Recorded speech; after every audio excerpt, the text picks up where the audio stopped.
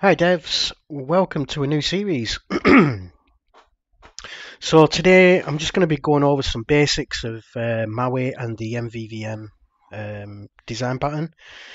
The reason why I'm using MAUI now is because, well, you can see we've got all these benefits. We've got Android, iOS, Mac OS, MAUI, Tizen, Windows. Well, the main ones are obviously Android, iOS, Mac OS, and Tizen and Windows. I'm not 100% sure what Tizen is. Maybe someone that's watching this can tell me. Just pop it down in the comment section. I've never heard of it before. Okay, so basically what we're going to be doing is we're going to be doing some basics. We're just going to make a quick login form just so you can get the feel of what MVVM is and also what MAUI is. If you've used Xamarin Forms before, you might kind of you might see the similarities with Xamarin Forms and MAUI. But yeah, let's get straight into it. So first we're going to choose the .NET MAUI app. I'm just going to call this MVVM login form and just click we're just going to choose the something's happened to the microphone. We're just going to choose the .NET 6 and then click create. Just let that load up. Just opened on the other screen for some reason. What happened? There we go. MAUI starts off as a little project all set up for us to run. It might take a few seconds to kind of get ready. You might notice a few like errors. Don't worry about it. Just give it time. It's just working its magic, and I'll come back when that's done. Okay, that was pretty much instant. Anyway, so first thing we're going to do is we're just going to delete all these components. We can keep the vertical stack layout, but we can just get rid of the rest of the stuff, and we'll just have it like that. And then we'll need to go back into our main page.xaml.cs, and we'll just get rid of this method, and we'll get rid of this variable. So we just got it like that. So first of all, we are going to include our MVVM package. This is just something that Microsoft have put together. It just makes MVVM a lot easier for us to work with, and it's called Community Toolkit.mvvm. It's by Microsoft. Just double click that and then install, and then just click OK, accept. And once that's installed, we can close our NuGet, and then we can come over to the side project. So I'm going to show you, I'm sure there's plenty of MVVM tutorials out there. I'm going to show you, first of all, let's have a quick look at this and see what this is doing. Okay, we'll keep that. I was going to delete it, but this is actually important. So if we go up to our solution, right click on that and go down to add, and then we'll go to new project, and we're just going to add a class library. This is going to contain all of our our view models. So we'll just call this MVVM login form, and we'll just add library to the end. Login form library, and that's going to be a .NET 6 too. Let's just delete this class because it's unneeded, and we're going to add a folder. And inside this folder, we're just going to actually call this ViewModels, and we're going to add a single class, and this is going to be called main page view model, and then click enter. Actually, I did make a bit of a mistake. It's not that important, but if we go, I added the NuGet MVVM to the wrong project. I've added it to this login form. We just need to actually add it to our library. So let's do community toolkit.mvvm, and then we'll just add that to our library. And we're not going to actually need that in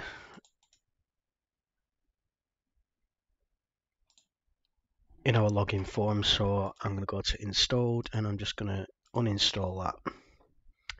It's just unneeded. Just resources that don't need to be used. So let's close these. And now if we come down to, let's close this for now. If we go down to our library, double click on this. Let's change this to public. This is going to be partial, and we're going to put we're going to extend this with observable object, and that'll automatically add a reference to the community toolkit. Right, so the login form, let's think what we need. We're going to have let's put string. It's going to put user. It's going to put username. We're going to have first name, last name. I'm just gonna. It's not much of a login form, but I'm just gonna have that for now. That'll do. So we're gonna need to put and make these objects. Properties. So put observable property above it, and underneath that we're gonna put notify property changed for. Brackets name of, and in brackets again, we'll just leave that for a second. And down here we're going to create a private void. We're not going to make a public void. So public void, and this is just going to be this alert user.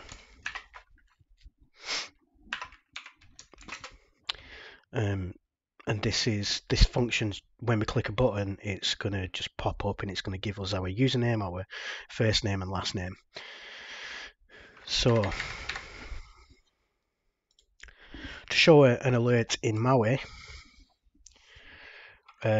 first of all this needs to be async, and we need to put await, and we'll put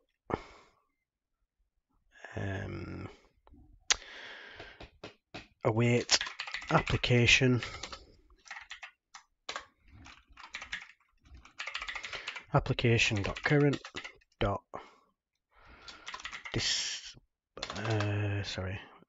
main page display alert. So our title will be my details, and then let's concatenate by doing username. Username, and then in bracket in curly braces, let's put capital username. You're probably thinking, where's that coming from? Well, what happens up here is, because we're using this observable property, it's actually updating it in this. We go down to observable property and we have a look in here, as you can see, get username and set username. Yeah, it makes everything a little bit more streamlined. So we use when we're getting a property, we use capitals like so. Hopefully that made sense. I don't know if it did or not. Then we'll just put first name,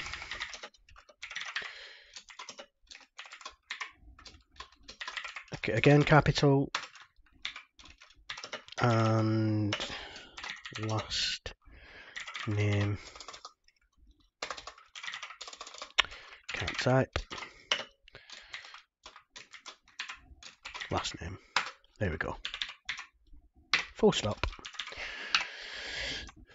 Okay, so up here, we're gonna actually, let me just remove this. Let's just copy that, and we're just gonna create a private. Let's put message private string message equals, and then we'll just put that there. And then what we can do here is name of, and then we'll just put message.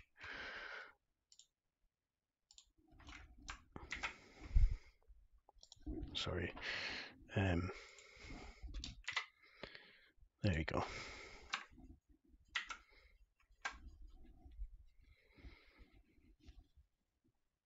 And then we can just add message there. We're going to have to add a few more things, so we'll add OK and cancel. They're just the names of the buttons. You can add whatever you want there. Okay.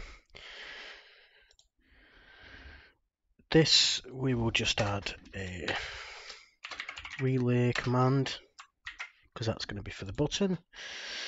And we can now come over to our main page.xaml.cs and we'll just bind. Before we do that, actually, we need to add, if you come into our login form, and we'll right click add project, and we'll just use a login form library. Okay.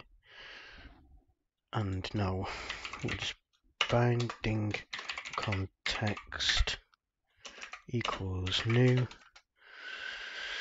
and we'll say MVVM library dot view models dot main page view model. And now let's go into our main view, and we need to reference this. So we'll do XML NS view model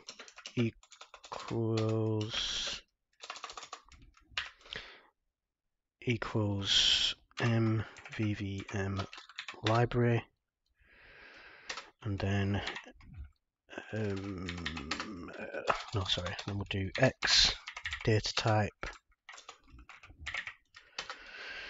and we're gonna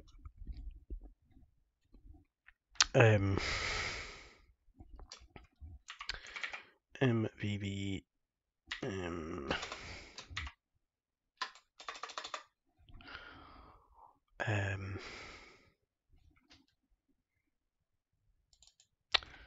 let's just copy that.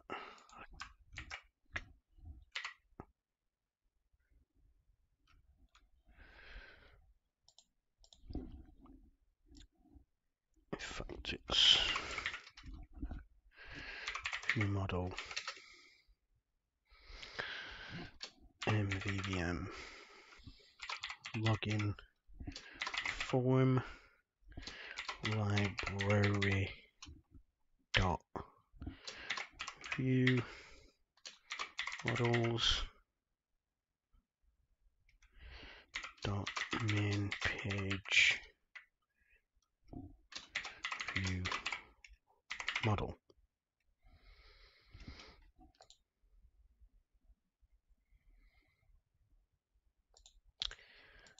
I think, why did I do that?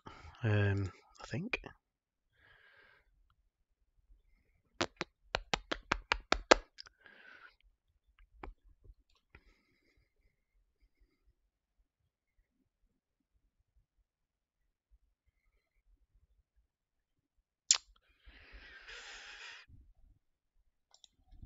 No, that doesn't make sense actually.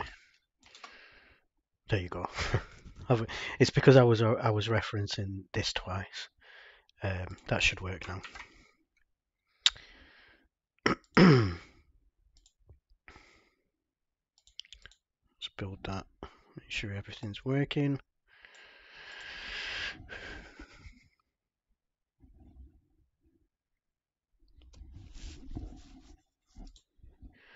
And we've got no errors, so we're looking good. Now let's add a few text boxes. In MAUI they're actually called entries, so let's just add an entry. We'll add a placeholder,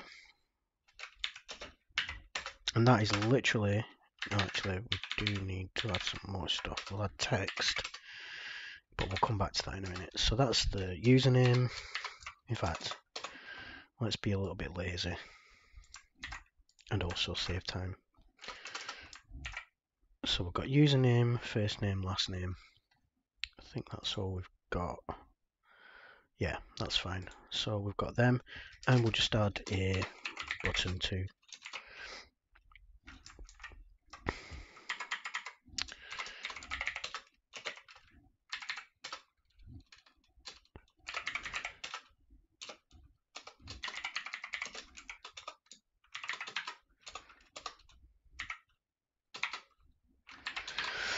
Okay, so our text, like in the past when I've done any tutorials, I've always had the code behind, and to do that you choose click. In fact, you'd first, sorry, you'd use text changed, and then you'd add your code into the background of this button. Obviously with MVVM that's not how it works.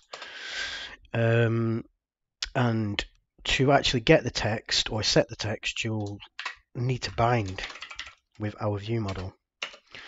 And it's already got a reference to our view model up here, so it knows where it's getting the data from. So all we need is the names. So this one is going to be the username. This one's going to be the first name. This one is going to be the last name. And the button's just a little bit different. It uses a command, and we just bind that to the alert command, alert user command. So that's all set up now. We'll just add the placeholders. So just add username, first name, last name, and we can give this a run now, I believe. And here is our form. Let's just make it a little bit more closed, a bit smaller. Let's just add Lee, Dembe. Oh, actually, username. Just put, my name is Lee. First name is Lee, and then last name is Dembe. Then hopefully when we click alert me, a little alert box is going to pop up and tell us our details. 3, 2, 1, and there you go. As you can see, MVVM just makes everything so much neater. You don't have a load of code in the background where it just gets all messy. All we've got in our background, in our the code behind is the binding, and then we've got a project that will just be full of all of our view models for each page that we have.